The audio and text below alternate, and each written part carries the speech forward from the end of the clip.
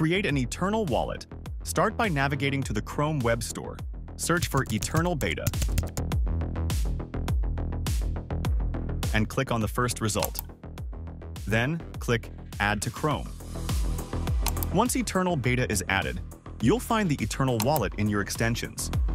For easier access, you can also pin it to your browser by clicking the puzzle icon and selecting the pin next to Eternl.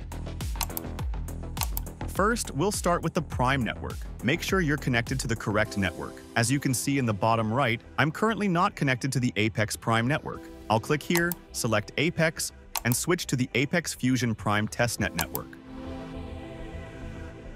I'll start by clicking on Add Wallet and selecting Create New Wallet. First, I'll give it a name. I'll call it Prime Wallet, but you can choose any name you like. Next, I'll set a strong spending password to keep it secure. After saving, I'll create one account. Now, it's important to ensure that no one can see your screen, as the next step will reveal your recovery phrase.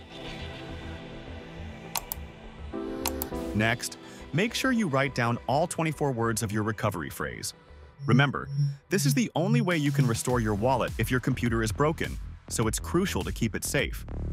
I'll check this box to confirm I've written it down, and then click Continue. Finally, you'll be asked to enter all 24 words to confirm you've saved them correctly.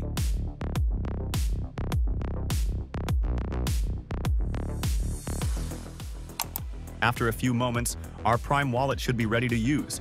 After setting up our Prime testnet wallet, we can now set up a wallet on Vector testnet. The first step is to switch to the correct network. In the bottom right corner, switch the network to the Apex Fusion Vector testnet. Once the Vector testnet is loaded, you'll notice that we don't have a wallet yet. I'll click on Add Wallet. Here, we have the option to create a new wallet, but we can also use the recovery phrase from our Prime wallet. I'll click on Restore Wallet and re-enter the 24 words of my recovery phrase. After that, I'll click Continue.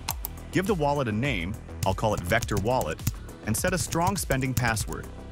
I'll repeat the password, click Save, and create one account. Click Save again, and after a few moments, our wallet should be ready to interact on the Vector testnet. To confirm, on the Apex Vector testnet, we now have one Vector wallet account. When I switch back to the Apex Fusion Prime testnet, we also have one wallet account there.